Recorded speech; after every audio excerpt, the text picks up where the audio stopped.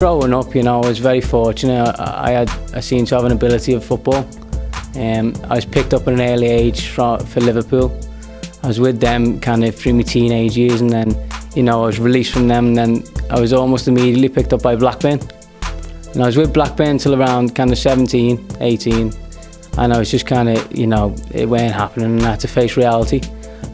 I was wise enough to you know, admit it weren't going to happen, and so I had education to fall back on, but it's just not for me. And we went out for a meal with Willie and Sam Davis, and you know, they said, you're naturally you're sporty, we think you pick it up easily, why don't you do it? And I was oblivious to how you would get into it, and they talked me through kind of the British Racing School, and it went from there really. I applied, and then I luckily enough I got a spot, and it went from there. Well, it was, for me, from the first day, it was amazing. I'm sure the guys who were on my course who have ridden in the past were a little bit bored doing my trot and me learning to trot, but you know, every day I was up early, I was excited to get out there, and you know, it was amazing for me to be riding these animals. I was just almost in disbelief until probably about the 5th or 6th week I was here.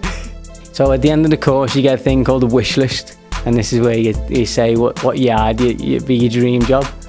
And Willie and Sam Davis have both said to me, if you get the chance, head to Andrew Baldwin's.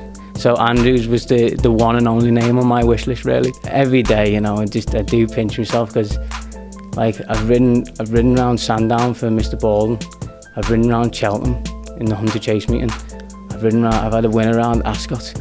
I've ridden around Newbury. These are all unbelievable tracks, and just, as I say, I just pinch myself, and one day I'm going to wake up and it's all been a dream. Look, I have incredible ambitions on the racecourse, in the saddle, but I also have a lot of ambitions off the racecourse. I want to show kids, young kids from Liverpool, that this is a possible path. It's a wonderful life to live.